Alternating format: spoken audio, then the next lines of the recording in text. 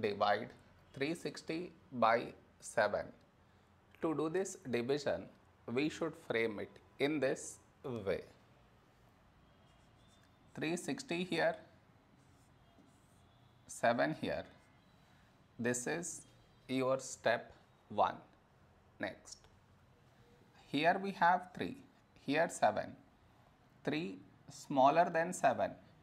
So we should take two numbers, 36.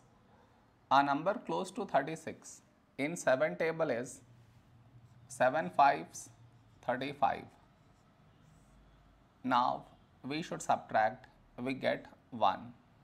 After this, bring down the beside number, so 0 down, so 10.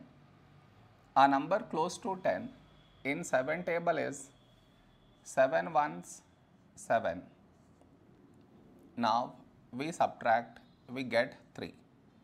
After this, no more numbers to bring it down.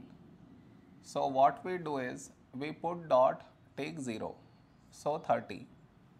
A number close to 30 in 7 table is 7 fours 28. Now we subtract, we get 2. After this, we already have the decimal, so directly take 0, so 20. A number close to 20 in 7 table is 7 twos 14.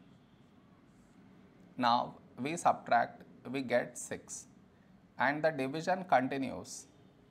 It is enough if we do up to 2 decimal places.